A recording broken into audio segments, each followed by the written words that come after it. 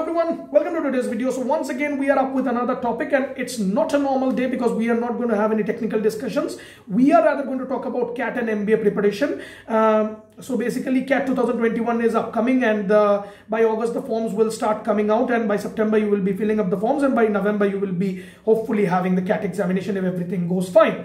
So talking about CAT examination, I'm going to tell you I'm going to give you a few tips to prepare for CAT 2021 with the previous experiences that I have had. And many of you, the regular subscribers at least, would be wondering, why am I wearing this shirt today and not a regular t-shirt? Because it's not a normal day. To be a manager, to study Masters of Business Administration, you need to feel like one. You need to imbibe the characteristics of a manager within you. And the first characteristic is discipline and proper dressing sense whenever you are working in a corporate and you are trying to imbibe the managerial skills within yourself. The first thing is dress properly, dress like a manager. This shirt of mine is very lucky because I have appeared for all the interviews with this particular shirt.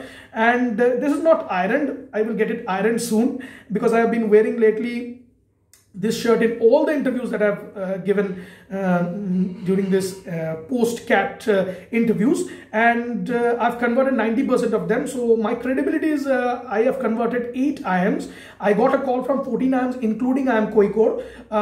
I didn't qualify for IIM Kozhikode eventually, and I didn't convert IIM Udaipur eventually. I'm in the waiting list. Other than that, I was in the waiting list of IIM Trichy and IIM Bodh Gaya or Kashipur. Both of these institutes asked for a fees to move the waiting list ahead. I didn't pay the fees because I didn't want to opt for MBA in those particular institutes.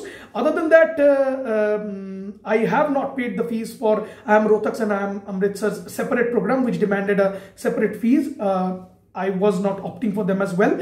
Apart from this, I filled the form for IIT Kharagpur, VGSoM only. I didn't fill the form for NITI, for FMS, because people were eager to know whether I filled up these forms as well. I didn't. I only filled up the IIT Kharagpur form because I knew that with my percentile, which was around early 90s, because many people were eager to know that as well, and I have a category of NC-OBC, I had that slight chance of converting IIT Kharagpur with the experience that I possess.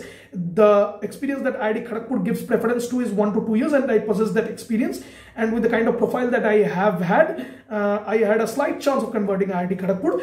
I was very lucky enough to convert IIT Kharagpur. I had no plans to join any B school this year, but fortunately I did make it to IIT Kharagpur VGSoM, and I have decided to join VGSoM. Apart from the IIM calls, I have only this call, and that's why I'm joining VGSoM. I have not been doing well enough to convert the main IIMs or like the big institutes, so I have settled for something less. And now let me tell you what I would have done if I would have given CAT 2021, which I was preparing for. I had bought the books, but unfortunately or fortunately, I am not appearing for CAT 2021 because I've decided to join the big school VGSoM. So you see, I appeared for CAT 2019 and I appeared for CAT 2020 as well.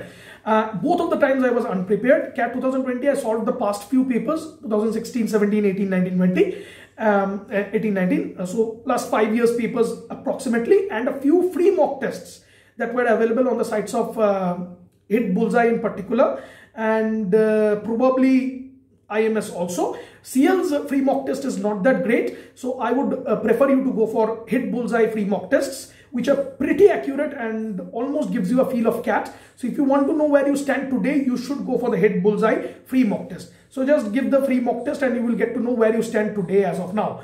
So CAT 2020 pattern was changed. CAT 2019, up to CAT 2019, it was a 3 hours paper. CAT 2020 pattern changed. I have a separate video on that. What are the exact number of questions that would be asked? What is the exact time frame that was given? It was reduced to 2 hours by IIM Indore, and that's why many people got startled a bit. Ones who were prepared as well couldn't handle the pressure of the changed pattern of the examination, and that's why they crumbled, and because of which I think I was lucky enough that my percentile was boosted. I fortunately cleared the cutoff for all the rounds, and that's why I got the calls. So for general category students, all you need to do is first you need to know your targets. What are going to be your targets for CAT 2021? 80, 80, 80. That's what the one that I follow, the channel that I follow also says that if you cross 80, 80, 80 being a general category student, you are surely getting an IIM call. I didn't believe it. But trust me, you will. Out of the 20 IIMs that are present, you will at least get one call if you have that 80 figure. Even if you don't have that sectional cutoff cleared, IIM Rohtak will give you a call, provided you fill up their form separately and you have a good percentile. You have a decent percentile of over 90. You will get a call from IIM Rohtak and you will surely convert it if you have a good interview experience and you are above 95 percentile-ish. You are going to convert IIM Rohtak, and then it lies to you whether you want to go to IIM Rohtak or not. So first of all, know the magic numbers. 80 sectional percentile you will have to cover. VARC 80, DILR 80 and Quant 80. Now, how many number of questions do you need to attempt or get correct to get this percentile? Depending on the current pattern and considering that it remains the same, you need to get about 8 questions in each sections correct, or even 7 will do, depending on the difficulty of the paper in each of the sections, to get a secured 80 percentile. And once you get a 80 in all the 3 sections, automatically your percentile becomes 90. When you get a 80 plus, your automatic overall percentile becomes 90 plus. That's the rule. That's the golden rule. Now, if you want to get a 95 plus, make sure that you do well in one of the particular sections, extremely well, like 99 percentile or something like that, and decently good in the other 2 sections. First of all, think about the sectional percentiles. If you are not good in a particular section, practice it thoroughly, because even if you secure 99 and 99 in the other 2 sections like DILR and Quant, and you cannot score in VARC, which is the case with most of the engineers, you are going to have trouble. I have seen people getting a 98 in Quant and DILR and getting a 68 in verbal and not getting any IIM call or any major MBA colleges call in this particular CAT examination. I have a few friends like that. I have a few seniors like that. So you see, there is a problem with this sectional percentile. You need to score equally well in all the sections. So first of all, clear your doubts, clear the syllabus, complete the syllabus in each of the individual sections. Now a few tips to excel in each of the sections. VARC, the only trick is to solve RCs more and more, and how to practice RCs. There is reading comprehensions more and more. The term itself suggests the solution to the problem. Reading, read through it. Read anything that you get. Newspapers, storybooks, articles, magazines, B-Town stories. Read through digital media, read through hard copies, read through anything and everything that you get, irrespective of the content that is there. So you see, because CAT papers are not typically based on technical topics, CAT papers, RCs are not typically based on social topics. It can be anything: social, technical, science, even law, even history. Typical medieval history might be given to you. So you see, there is a lot of scope regarding this RC. So if more you read, the more you practice, the more you excel in VARC. So the trick to excel in VARC is to read and read more.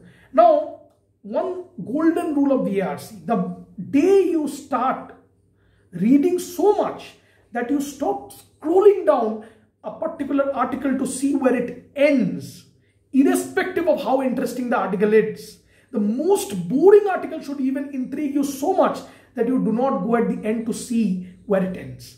That day you will certainly feel that you have started reading. You have excelled in the art of reading. And the day you excel in the art of reading, you are going to excel in the art of VARC. So VARC, the only solution is reading. No teacher, no guidance will really help you except the fact that you are reading. Unless and until you are reading thoroughly, it's going to be difficult. Now comes to DILR. DILR is all about instinctive solving. So try to develop your instinct. Solve past year papers. Solve test series. A very important thing that comes to my mind in this aspect is take a test series. The IMS test series is something that I would suggest because they have the most resemblance to the actual CAT paper. They have the most standard questions. So I would suggest if you go for a paid test series, get IMS. I have seen their test series. It's quite relevant to CAT. It has a great resemblance to the actual CAT paper. So go for IMS test series. So once you get the test series, you practice and practice again. Give mocks, give sectional mocks, give DILR. Try to solve logic-based DI. So you see the breakup of the DILR is available on the internet in the CAT paper itself. Try to solve those. How many LRs will be there, how many DI will be there. The selection of set in case of DILR is very important. This time also I screwed up in DILR selection of set. I selected a 6-question set, 2 6-question set, and I messed up in both of them, solving partially each of them. Fortunately enough, the other people screwed up even worse, and that's why I secured a good percentile in DILR. But to be precise, if I say DILR is mostly about selection of sets, how well you choose your set, and that only comes by instinctive solving, and that only comes by practice. The more you practice, the more you get to know which kind of DI or which kind of LR are you most comfortable with, and when you get the paper, try to strike that. For me, LR was something that I always preferred over DI, and LR, that too pattern based, was something that I have a knack for. So I always chose that kind of sets. If you solve 2 or 3 sets in the CAT paper DILR, more than enough, my friends. To excel in the DILR, choice of set is very important. Learn that. Now coming to the last section, which is the strength of most engineers and the weakness of non-engineers. There is no strength nor no weakness. Quant mathematics, as we know, is all about practice. Mathematics, the greatest trick is to complete the syllabus. Once you complete the syllabus, choose your strength. Arithmetic is relatively easier to approach than algebra and geometry. So I would suggest geometry, mensuration. Mensuration is something that you can solve at first. Geometry, permutation, combination, probability, these type of topics, leave it for the very end.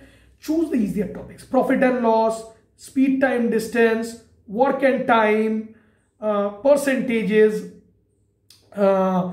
mensuration, logarithmic series in algebra, series problems in algebra. They might sound difficult, but they're relatively easier. So you need to select the easier topics that you find easy, not what I am saying. Whatever you are comfortable. If you are comfortable in solving permutation, combination, go for it. Go for it. But generally, permutation, combination, probability, and geometry, these are the 3 most difficult topics. For geometry, if you know the trick, you will get the answer. So solve and solve more. To know the tricks, very important that you get the tricks. That's why I'm saying take the test series, because once you solve the test series questions now, you will get to know the answers and the approach, and there you will find the trick to solve quant problems.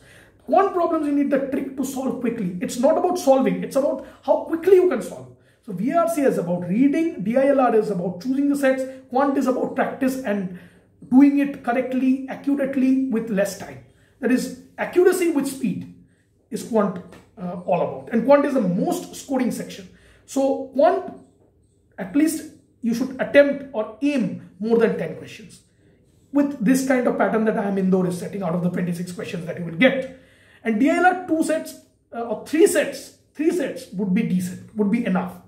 About 3 sets means 3 sets of 4 questions, about 12 questions. 12 questions correct is more than enough. Even 2.5 sets, 2 sets will do. 8 questions will also be good. It will fetch you about 90+ percentile. For VARC, about 14 to 15 questions would give you a 90+ or 95+ percentile, depending on the difficulty of the paper.